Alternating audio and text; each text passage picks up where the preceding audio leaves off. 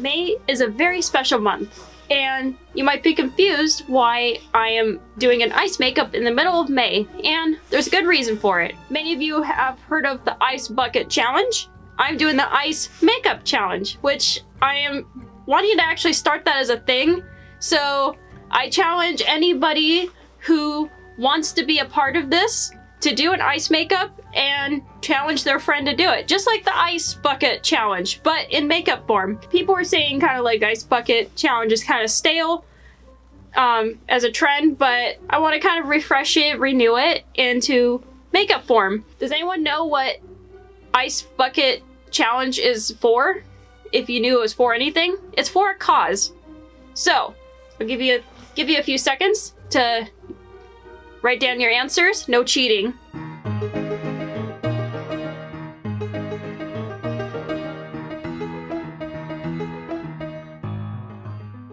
The Ice Bucket Challenge is for ALS Awareness Month, which is in May. If you don't know what ALS is, it's basically a nervous system disease that is lifelong. There's no cure for it, and eventually it's fatal. And I have a couple close friends who are dying from ALS, and so this kind of hits home, and that's why I'm doing this. The hair was actually inspired by Jack Frost from Santa Claus movies. Anyway guys, if you're as hyped as me for this makeup tutorial, please hit that like button if you enjoyed this video, and smack the subscribe button and join the horsepower. Now no more horsing around, let's get right into the video and let's get started!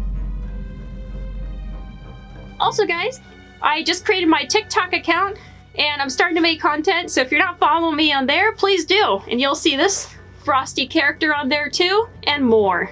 First of all, we need to get this chair out of the way. I don't need you anymore, chair. Next, you're gonna need something like a mannequin head.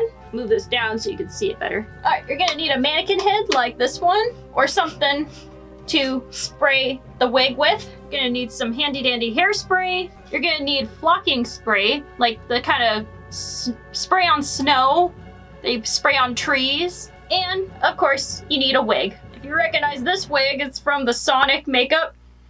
How spiky it is. It's already pretty spiky, which is what we're going for. You're gonna take your hairspray, shake, shake, shake, shake, shake, and you're just gonna spray the heck out of this wig while kind of running your fingers through it. So it's gonna turn out to be pretty spiky.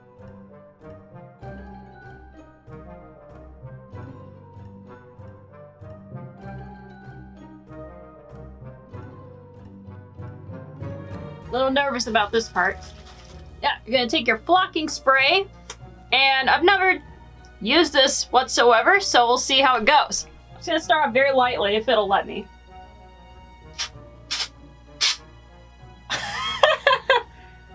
Oh wow, that's funny. This stuff is very dangerous around your face and especially your eyes, so this is why it's really important to use a mannequin head or something to replace your head.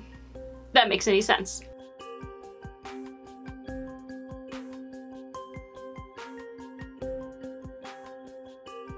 Make sure everything is lightly coated, and bingo!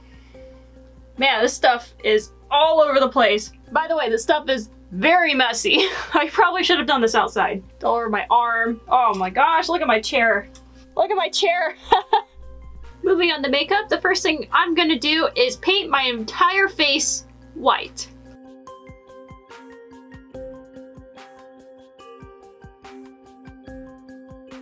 Next thing I'm gonna do is I'm gonna take an eyeshadow similar color to like the wig. Doesn't have to be exact, but some sort of blue. And I'm gonna use that eyeshadow to sketch out my breaking the ice, as they say.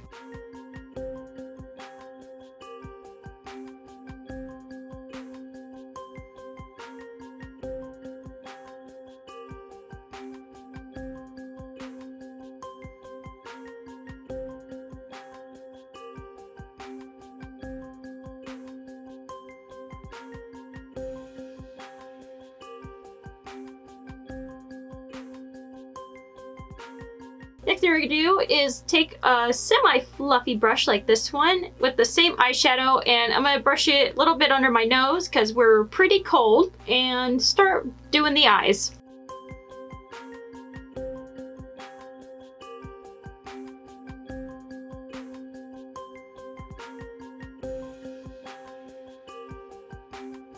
With a smaller brush and darker blue eyeshadow, we're gonna darken the eyes a little bit.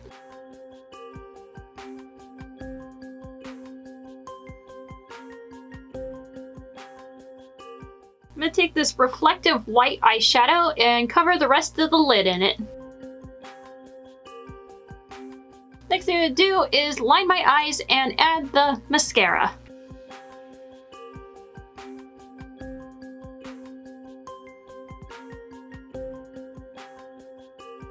I'm gonna take another clean, fluffy brush and kind of use, where to go? I'm gonna use that same white eyeshadow that we put on the lid, and I'm gonna lightly brush over right under the brow bone.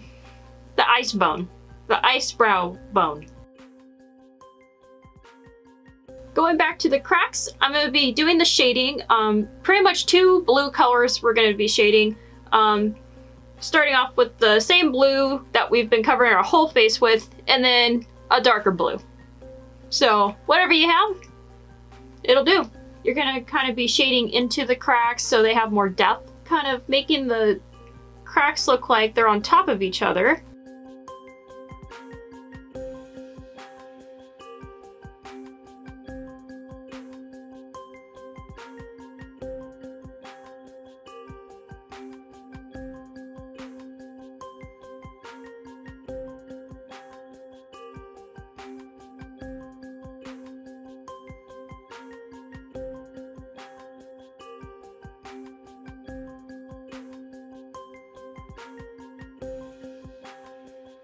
Now I'm gonna mix together black and blue body paint and just start kind of outlining the darkest cracks.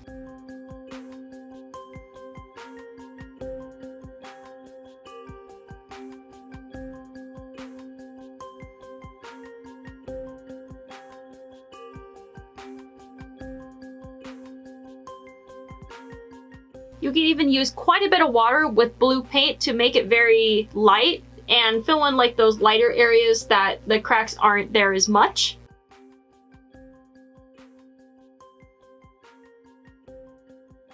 Now I'm using a lot of water and a little bit of blue paint just to kind of make these mini crack textures within the cracks. So we're getting pretty detailed now.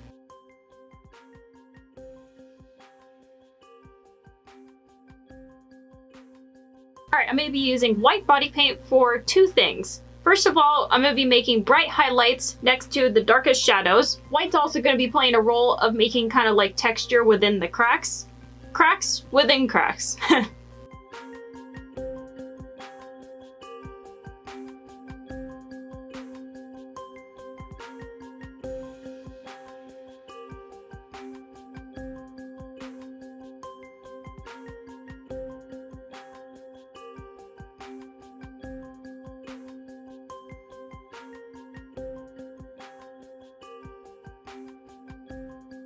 Well, what do you think of the wig? I'm a little bit on the fence about it, but I think for today, for pictures, it'll do. So, all I gotta do now is put on my contacts, put a winter jacket on, and we're done. Stay frosty, my friends.